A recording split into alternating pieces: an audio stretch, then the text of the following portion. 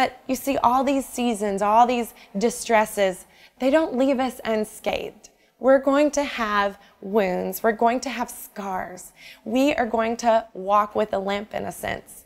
In Genesis 32, Scripture tells of the story between Jacob and the Lord, where Jacob wrestled with God. Can you imagine, like, really wrestling with the Lord in human form? And Jacob didn't relent. He strove with God, and he put his hands on him and said, I will not let you go until you bless me.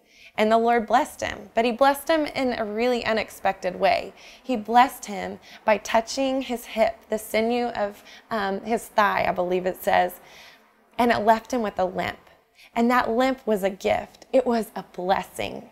And normally, you know, if we have a scar or we have a limp or something that maybe we want to hide, we don't think of that as a blessing or a gift. But really, what it's doing is it's acting as a reminder of something that we've gone through and something that we have been healed from.